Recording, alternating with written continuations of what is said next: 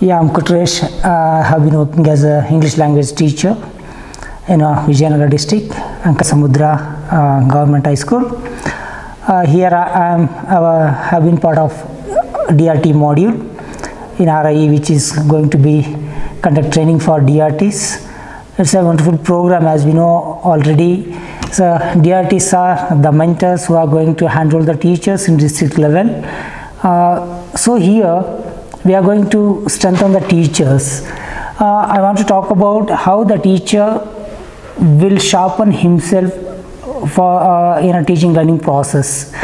Today we are in the world of technology age. We are all, so we have to be it is a digital age. According to that, we need to be update ourselves, otherwise we can't reach the department goals, or the children or students are not able to reach the goal. So that how we need to be sharpen ourselves by digitally. According to this, the teacher has to have a growth mindset. See, every teacher is having a knowledge, but he has to have the mindset of growth. He should try always to update and develop his skills and sharpen his skills in the area of teaching and learning process. And he has to read and read always, teacher, because by reading, reading in the sense not only print materials. Today digitally we'll get lot of materials to learn the things, to know about the teaching learning process, so that the teacher should involve in his reading process.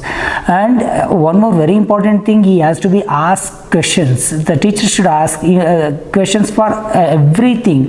See, blindly we can't accept everything. By reading by our eyes, we won't get everything is to be perfect. So that the teacher should ask questions and find the things which is right, and he should develop himself according to that.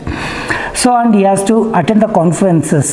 See, many district level, state level and national level conferences will be conducted for teachers, so that the teacher, he has to participate in the conferences. Through that he learns something.